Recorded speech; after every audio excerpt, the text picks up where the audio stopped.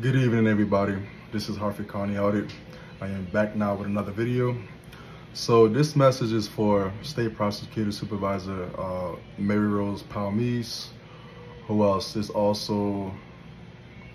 message goes out to Judge Keegan, Judge Taylor, and also Judge, I believe her name is Strackbiner.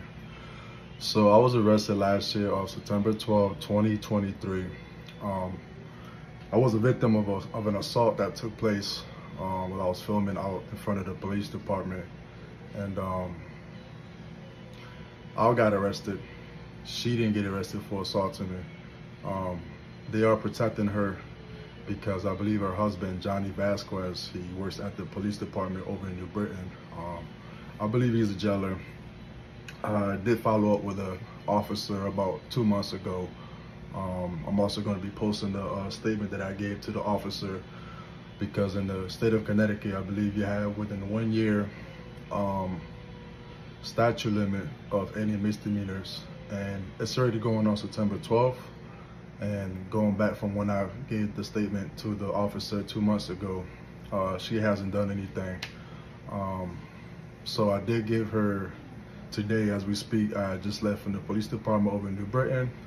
I did give them a USB drive showing them that what happened on September 12th of 2023 from the female named Jessica Vazquez who assaulted me while I was exercising my First Amendment right to record in public in front of the police department.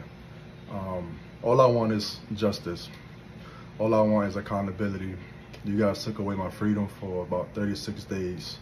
You guys have my bond at a very high amount, which is like $50,000 each, I think it was. And like I said, I just submitted the thumb drive, gave it to Matthew Marino, and I believe the other one, his name was Kelsey Armstrong, and Prosecutor Mary Rose Palmese. I just want justice. I didn't deserve to be in jail. I didn't deserve my freedom to be taken away. She should be the one that should have got locked up and arrested for assaulting me. The police officers fabricated on the police report. Sergeant Jonathan, Officer Todd, and Richard. Those three people were false. Well, Richard I didn't see no police report from him, but Todd and Jonathan were the two ones that fabricated on the police report. And all I'm asking for you, Mary Rose Palmese, is justice, accountability. This woman needs to be arrested.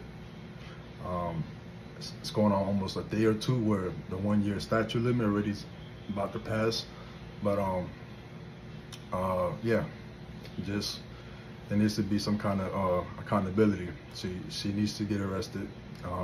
She should be charged for an assault, and I'm not satisfied until that happens. And like I said, I'm not dangerous to society. I'm just a man with a camera recording out in public, exercising my right. That's it. Or trying to educate those people who don't know their civil rights. But I want justice, Mary Rose Palmese. Jessica Vazquez, she needs to get arrested. She needs to be held accountable. You guys took away my freedom, the same should go for her. But hope you guys get this message. Mary Rose and Judge Keegan, whoever's going to be the judge presiding on my case next, because I know Judge Keegan's just going to be transferring over to New Haven or something. But yeah, the USB drive, I have all the evidence that you guys held onto my phone for almost a year. You guys confiscated my phone, took away my phone on September 12th of 2023, and I just got my phone back August 19, 2023. It's not really much I can do within a short time from that day till September 12th of 2024. But I'm hoping that, you know, there's some type of justice, that Jessica Vazquez does get arrested for an assault. And yeah, so that's pretty much it. And I will be posting my statement and the other side of the community, so you guys can see for yourself.